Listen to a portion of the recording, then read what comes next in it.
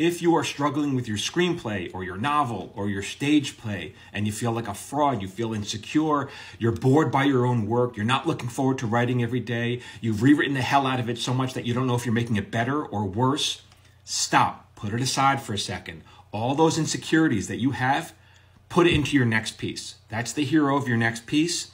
And those insecurities, I wouldn't necessarily write about writing because that's kind of boring, but that character wants other things and has other relationships that you can certainly relate to, other wants that you can totally relate to because it's you, relationships with parents, with children, with partners, all that stuff is gold. Put it in. But you're afraid to. That's why you're creating outside worlds and outside characters, because you think, oh, I'll just delve into that. But how could you possibly understand those characters if you don't understand yourself? And you don't understand yourself because that's scary. I get it. I've been there.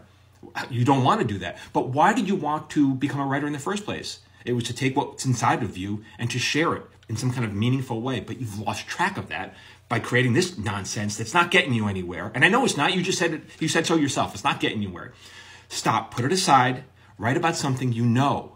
Put it into that work. That will blow people away because it feels true and it's authentic and it's actually courageous. It's way more courageous than that stuff. But you're also feeling like, well, I spent all this time and effort into creating this other work.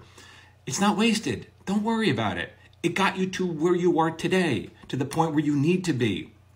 Be grateful that you put all that time and effort. Now move forward on something else. If you want to know what the next steps are, I got something you could sign up here for free. It'll help you. But if not, don't worry. Just start doing what I said. Start writing about the character that you know or you need to know yourself. That's the gold, okay? For more, keep following me here at Michael Jamin Writer.